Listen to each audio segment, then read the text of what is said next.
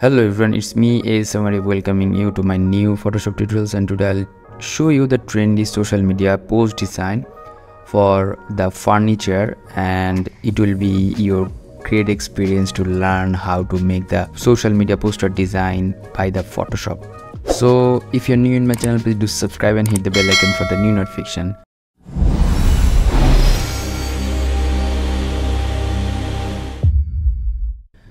So let's start the tutorial. Here at first going to the file and taking new options, and then I'll take the 2000 pixel giving the name furniture.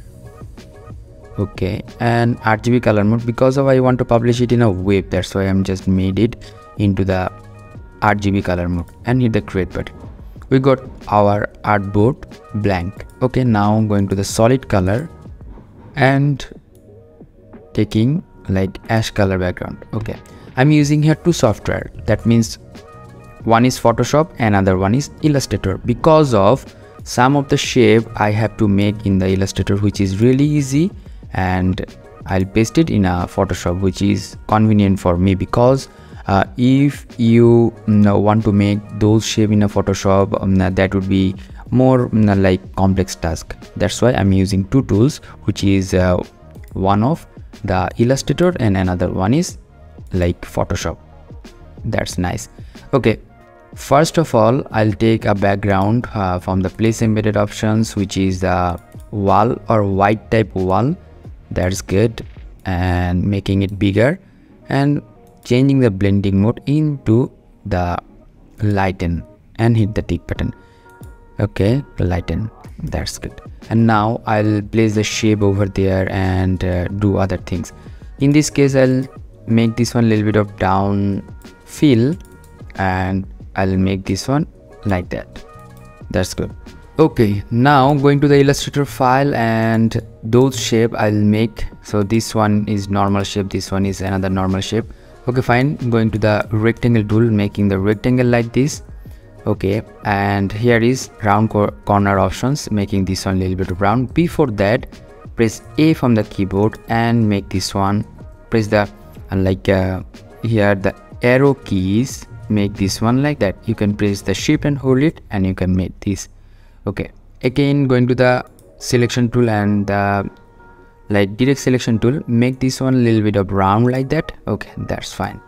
Now that is good. I'll make this one a little bit of like this. Okay, I'll go to the object here and go into the path and offset path. From here I'll use 15 pd and hit OK. That's fine. Here is two shape, and I'll take color from here, or you can take the orange color from here, or you can change it color according to the furniture which I will use in that Photoshop. So selecting the down, Ctrl Command C, down shape, and Ctrl Command V, and hit the OK button. That's pretty much easy, and make this one upper side of the all layers. That's good. Making this one bigger by pressing Ctrl T for the transformation command. Okay, that's fine. Placing it out. That's good.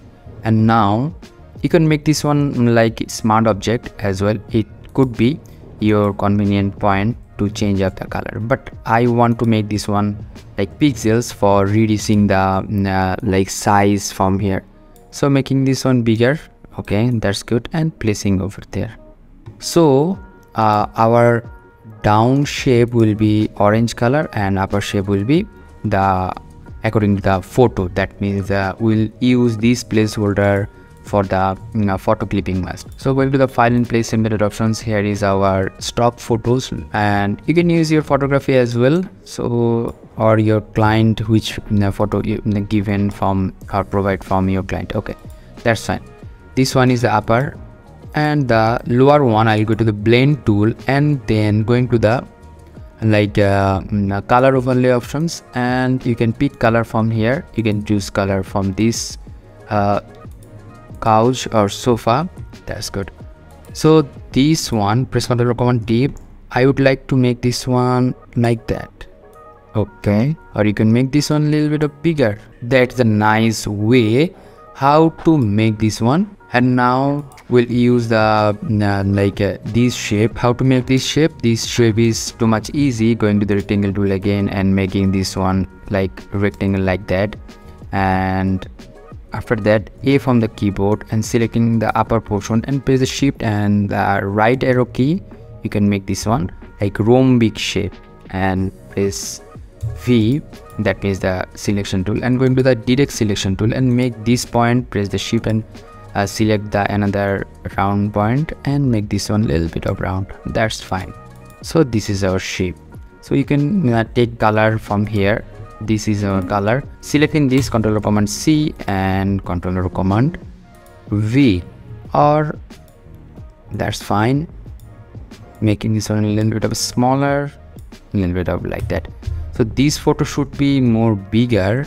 If I just make this one like that, okay, that's fine. Now I'll make the color, going to the blending options and going to the color overlay options, and previous color already take from here. Okay, that's fine. And here some icons and numbers and the letter. So icon, you can get icon from the free or flat icon. Control Command V, let's Control Command T, making this one a little bit smaller, and the text I used over there. So you can easily use that. So this icon I collected from the flat icon, and the text I used here only from the text tool. One is the bold font and another one is the light font. I used here the Poppins font family, which is really nice and amazing because of we are getting lots of options in our font families like medium, italic and semi-bold, bold, extra bold, black and black italic. So that's nice. And now I'll write down the title over there. That is the future furniture or like minimal furniture like that, or modern furniture. That's good. And I'm making this one into bold shape, making the font size like 48. That's good. And gap between two lines should be like -25. Actually not this one, gap between two lines. So I'm taking 48 fonts and I'll make this one 36. Okay, if you want you can scroll the mouse wheel and it will be increase or decrease. Make this one a little bit smaller, not too bigger. Okay, we can do one thing. We can just place this one, this shape and this shape. Press Ctrl Command T and making this one a little bit of like this. In this case we have to make the sofa like that. So the main goal or main focus should be in a sofa, because of this one is a furniture advertisement. You have to like drag attention of customer which product you are selling. So this icon and text and this one and this one. So we should make this one group. And this one is the call button. That means this one is a call button. We can edit this one. Okay, this one and the icon. Control Command T, and we'll make them proper alignment. That's good. I'll provide color to color, actually upper one and downside one like this. The upper one should be like black or ash color. So I'm choosing color from this, and that's good. And the down color should be from here. That means in this orange. Okay, modern furniture.